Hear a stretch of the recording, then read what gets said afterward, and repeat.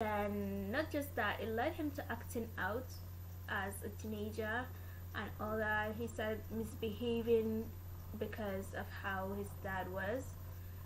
And after all that, he finally came through, started looking for jobs, getting his life together, getting his act together.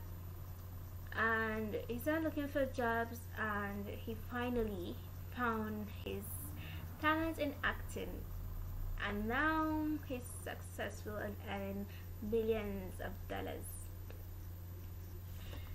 To be able to reach your goal and be successful like him and other successful people, you need to really want it and know what you'll gain once you get it. If you don't get up to start working for your goal, who will?